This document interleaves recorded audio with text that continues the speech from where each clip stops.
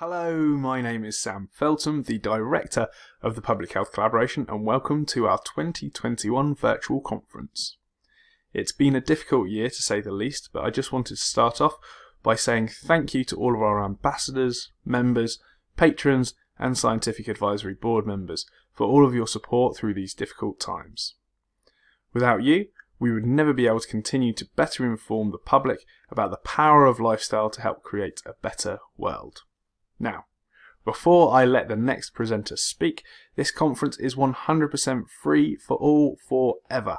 However, if you find the content here today valuable, then please consider a £2 donation or whatever you can afford via www.phcuk.org/donate, or if you're in the UK, you can simply text PHC to 70660 to donate £2 directly from your phone, and of course texts are charged at your standard network rate. We hope you enjoy the conference from wherever you are in the world, and be sure to get involved in the civil conversation here on YouTube or by using the hashtag PHCVCon2021 on Facebook, Instagram and Twitter. Thanks for your support and be well.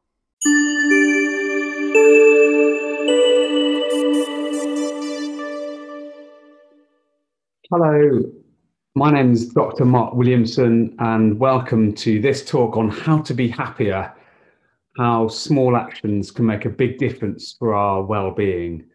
I'm delighted to be part of this public health collaboration event, and today I'm going to be sharing with you a little bit about myself and Action for Happiness, so you know who you're hearing from, and I am going to be sharing with you some of the science that we work with at Action for Happiness about how we can boost mental well-being and live happier, more fulfilling lives, and also reflect a little bit on how that relates to the work of PHC, the Public Health Collaboration, and what I think so many of you watching this talk are likely to be interested in. So, as I said, my name is Mark Williamson and I run this charity, Action for Happiness. It's a registered non-profit in the UK, but also building a global movement of people taking action for a happier world. And I'm just going to share my screen with you, so some slides to support what I'm saying today. So hopefully you can now see the slides and still hear me. How to be happier is the title of this talk, and the charity Action for Happiness is really a people-led movement for a happier and kinder world. We work with people of all ages in communities, schools, workplaces to try and bring to life the science of well-being in really practical ways that people can use. And we're going to touch on some of that in what we're talking about today. Most importantly, we have an amazing army of volunteers all around the UK, all around the world, in fact, running local activities in their communities to bring people together, both face-to-face and online, to share experiences and to take action. Just a really quick thumbnail of the sort of things we're up to. We have a web platform which has had over 10 million users in recent years. We have an online community of over 1 million people following our activities. We have a sort of membership-based movement of about 260,000 people. We put on live public events, both in person and online, more recently during COVID, which have been attended live by over 150,000 people. And our volunteers have helped run activities in over 250 local communities. So that's a really brief sense of the kind of scale of this very small organization, but with a relatively big reach.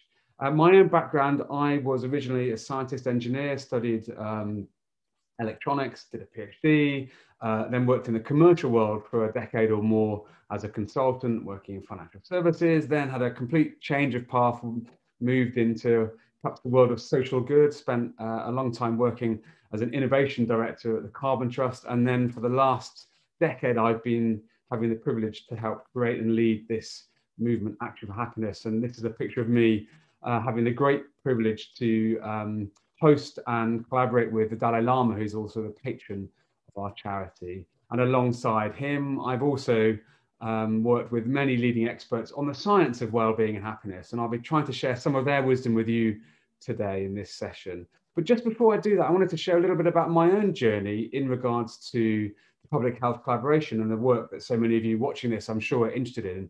Back in 2015, I adopted a real food lifestyle.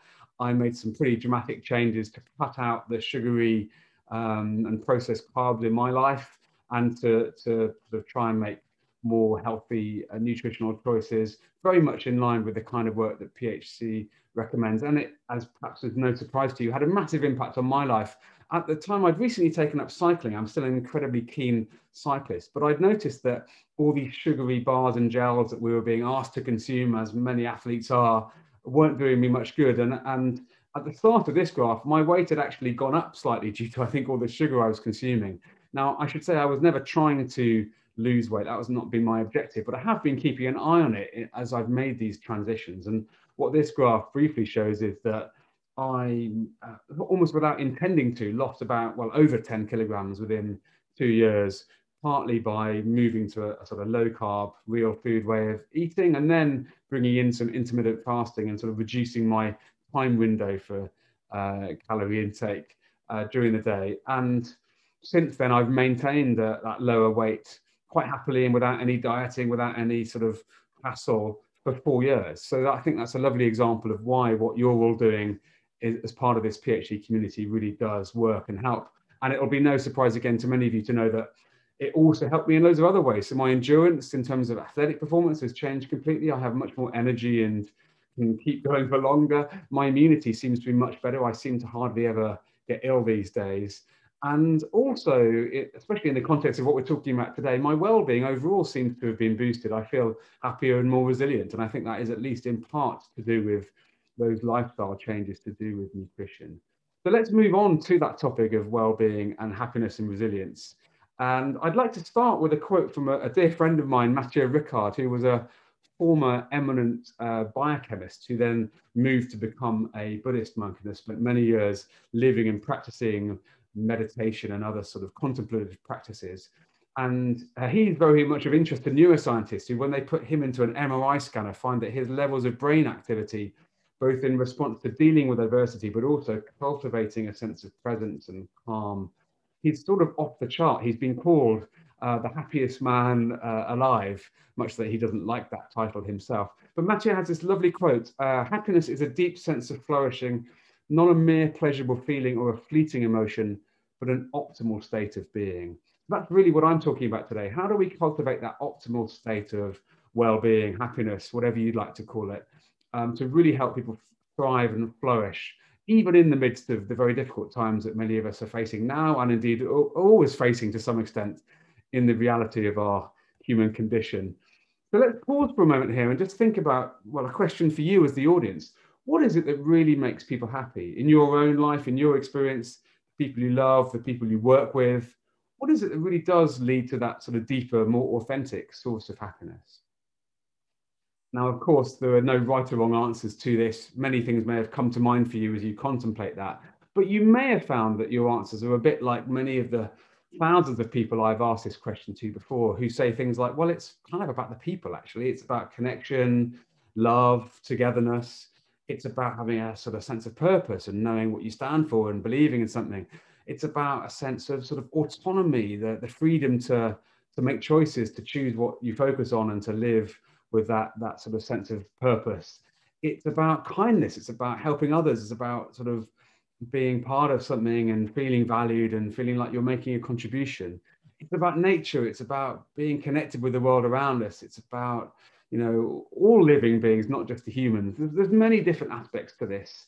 And maybe some of what I just said there rings true for you too. And we'll go on to that in a bit more detail, because we have a framework at Action for Happiness called the 10 Keys to Happier Living, which you can hopefully see on screen now. Now, these are not 10 commandments. Everyone's different. What works for one person doesn't necessarily work for another. But the unique thing about these is they're firstly all based on empirical evidence coming from the latest research in psychology, neuroscience, and related fields. But they're also things that are at least in part within our control. So it's not necessarily dependent on others. We can, to some extent, choose to cultivate more of these in our lives, and indeed to help them with others around us too. So I'll just very briefly go through each of these 10 in turn, and then we're going to focus on 3 of them in a little bit more detail for the rest of this session.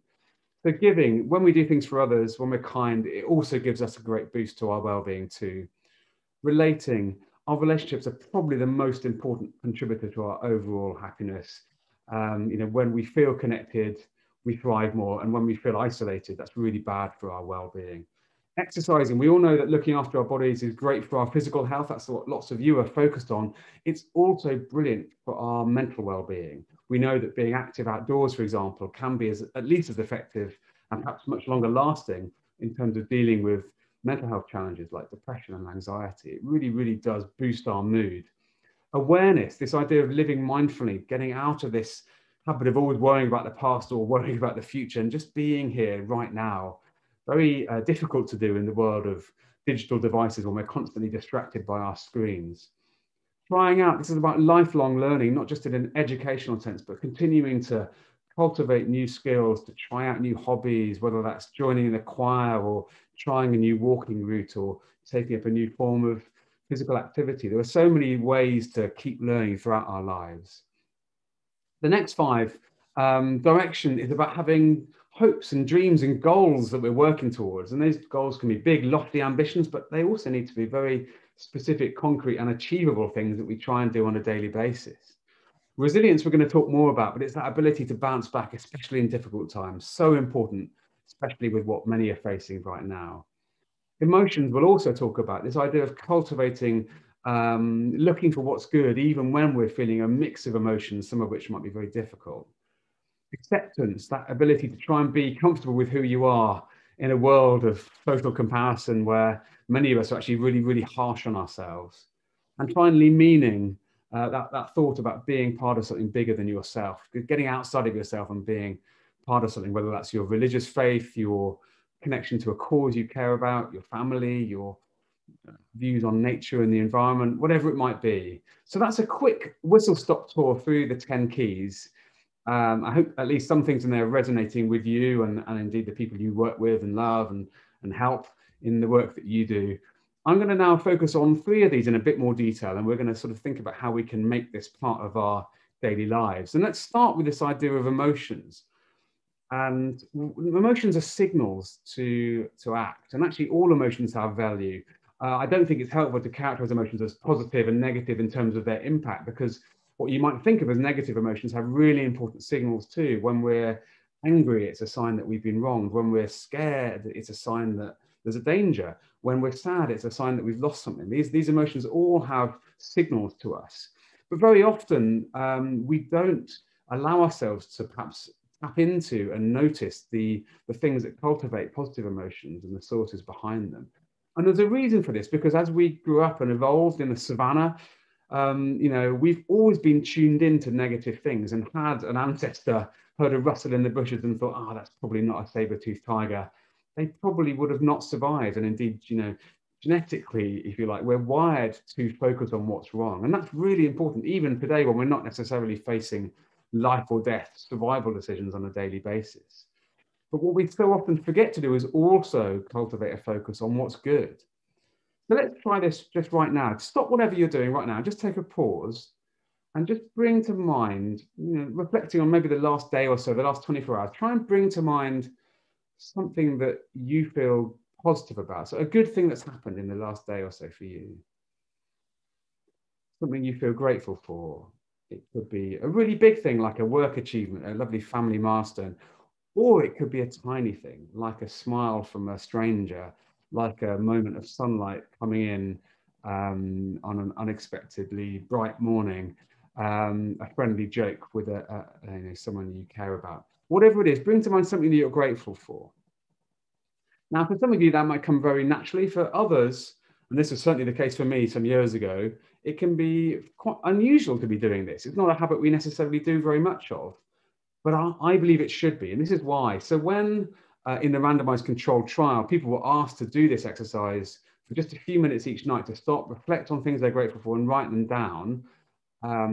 They found that 1 week, 1 month, 3 months, 6 months, in fact, for the whole duration of the study, there was a really significant increase in levels of happiness and decrease in the risk of depressive symptoms. This tiny little action can have a really substantial impact on our mental well-being.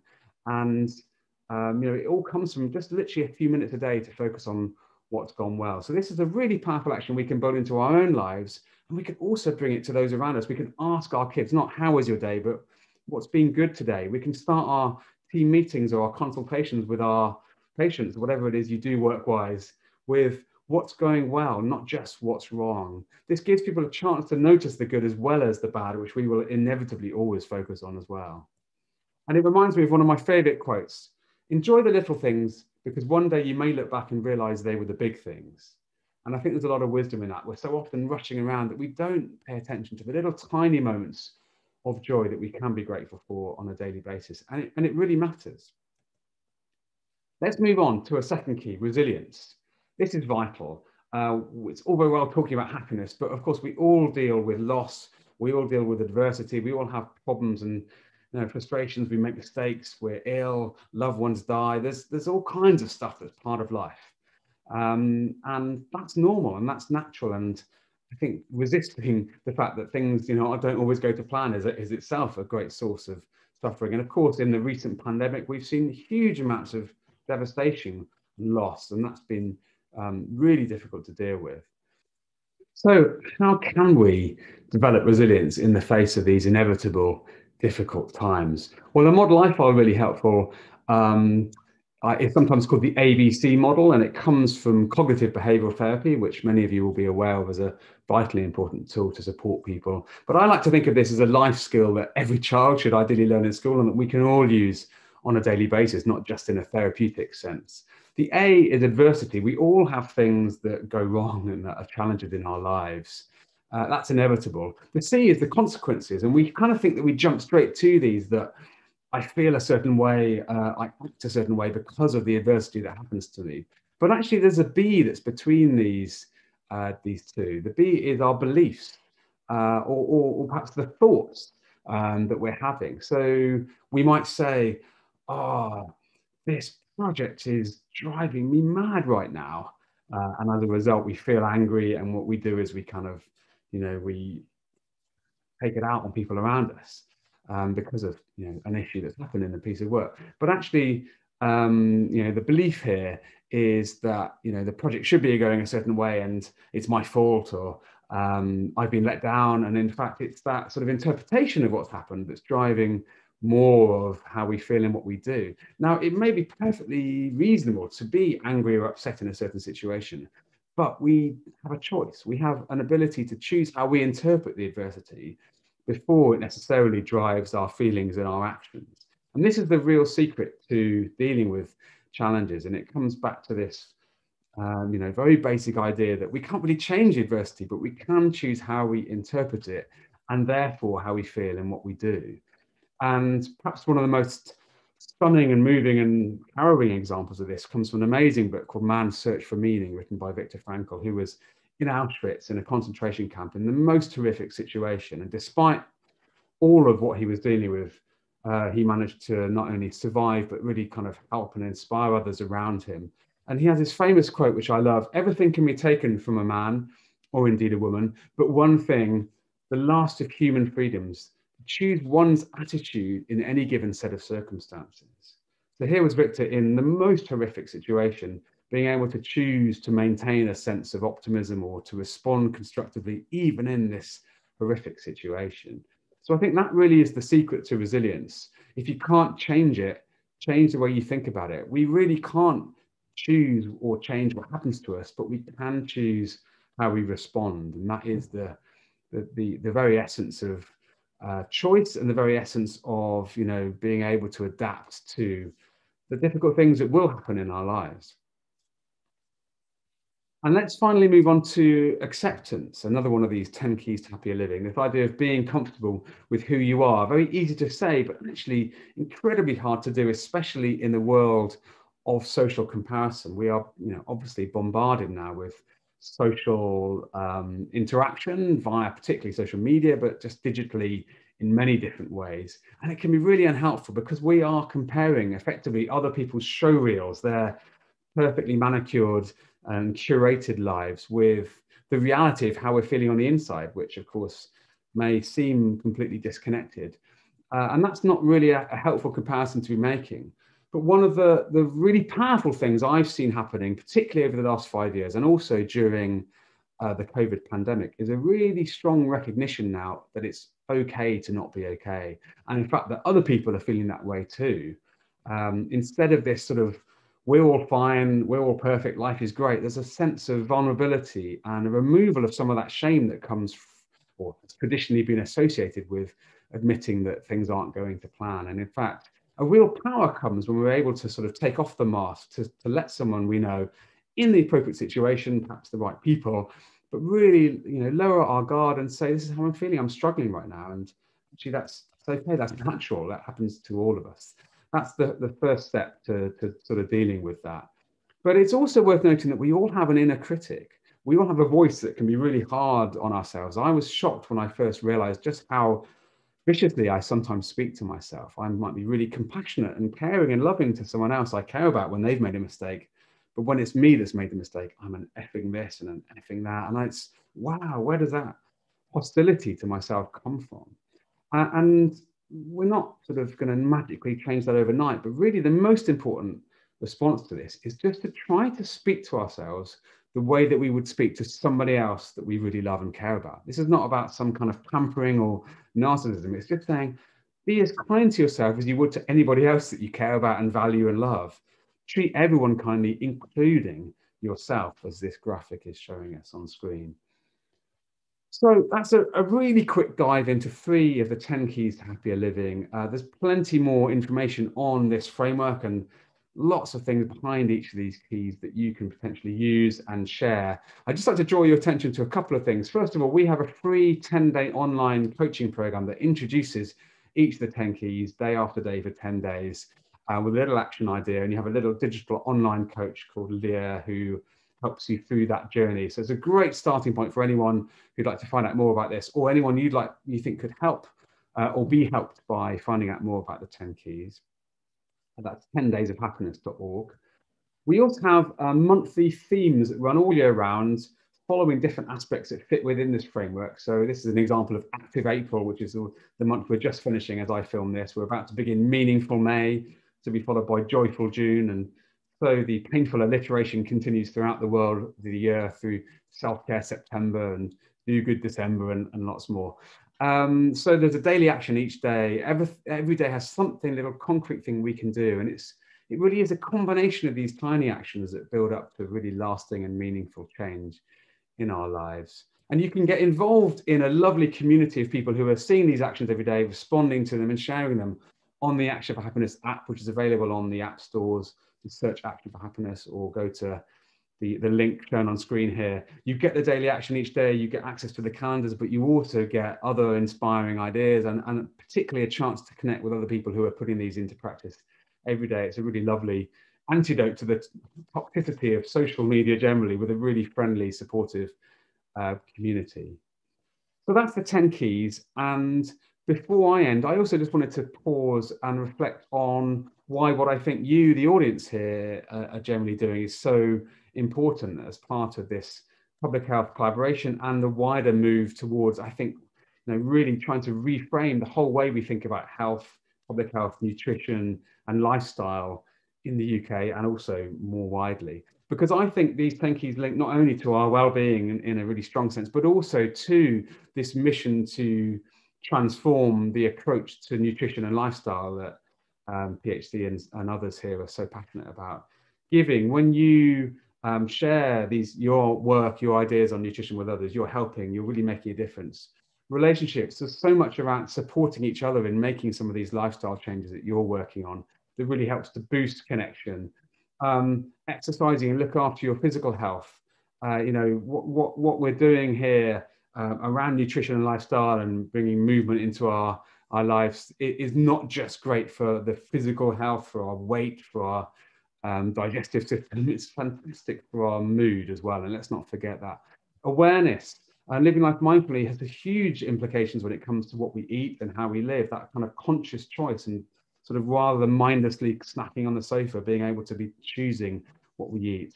Trying out, I embraced this real food lifestyle as a brand new thing, and actually was really found some energy that came from making some changes and trying out new ways of cooking and new ways of exercising, and it's been really powerful for me. Direction, having goals and setting new directions. I mean, whether it's a weight loss goal or a health improvement goal, the work that you're doing with PhD is a great example of having tangible things that matter to you that you're working towards. Resilience, we all face difficult times, and I think actually having healthier lifestyle and nutritional choices is also a form of supporting our coping. Emotions, noticing what's good, being grateful for those moments where we are able to make wiser, healthier choices and to see the good in others and support them in their journeys as well. Acceptance, there's a lot of shame that comes with the world of health and weight and nutrition. And I think recognizing that we need to get beyond that shaming and to help people feel comfortable with who they are, however they are, and whatever little change they can make, it matters.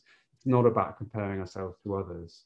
And then finally, meaning, this idea of being part of something bigger. I think we're all part of this community, working towards something that's really important. So thank you for sparing your time for this talk. Thank you for all that you're doing. Thank you to the PhD for this opportunity, and wishing you a healthy, happy and fulfilling rest of 2021 ahead, as we hopefully continue to emerge from what's been a really difficult time for our world. Thank you so much. And on that, I will stop sharing and say, thanks again, Mark Williamson. Please do feel free to get in contact with me, to follow Action for Happiness, and to share any of what you've seen in this talk today with others if you'd like to. Really appreciate your time. All the best. Thanks.